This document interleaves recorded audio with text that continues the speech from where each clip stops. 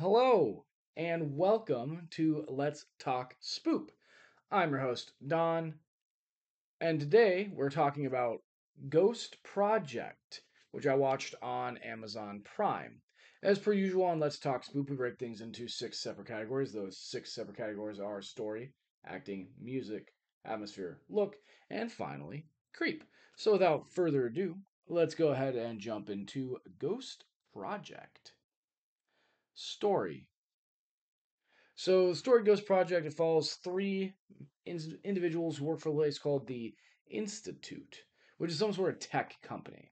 Um, they're all working on their own things, and Brian, who's one of the main characters, is working on some sort of VR system, and he's using it to try to interact with his dead girlfriend, who died in a car accident, and he was the driver. So he's carrying around a lot of guilt. The other two are working on other things. The female lead, whose name I can't remember, maybe Alice. We're gonna just call her Alice. So Alice is working on some sort of heart rate monitor thing, and they don't really tell us what Cisco is working on. He's the other main male character, and he's Asian. So the three of these people, are working on this project, on their separate projects, and Brian comes across a machine that releases some sort of frequency that allows one to interact with ghosts. Hence the name Ghost Project. So they take this machine, combine it with Brian's VR, and now they can see ghosts through a VR headset, which sounds like an absolutely horrible thing to have happen.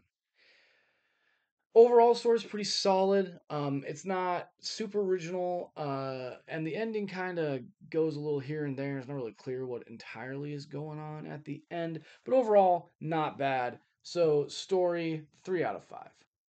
Acting. So normally at this point, I pull up individual pictures of the actors and I talk about them and how they did and how I felt about it. But there are no pictures of these actors on IMDb. Um, as far as I can tell, this is a independent project. So these are all not big actors. So what did I think of the acting? Well, it's all right.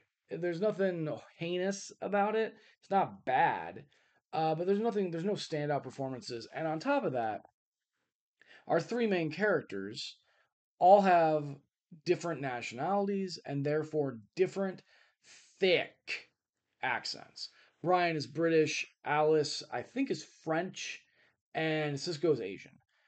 I don't know which kind of Asian, I'm sorry, but not Filipino, I can tell you that. So it kind of makes it a little hard to understand what's going on, especially for my wife, who English is her third language. So for acting, I give it a 2.5 because it's fairly average. Music, there's nothing really to report here. The music wasn't bad, but it wasn't good. So 2.5 on music. Atmosphere.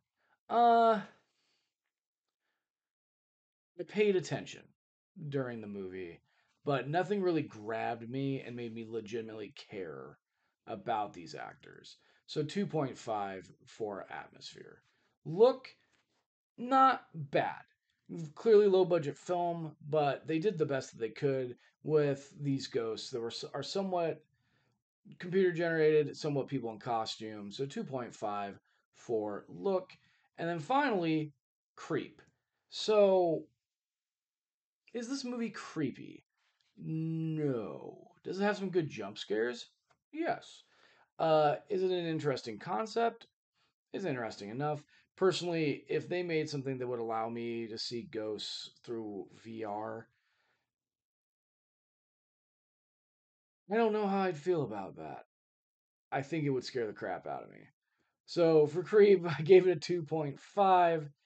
And so we do all the math and we get a 2.6 out of 5, slightly above average for this movie.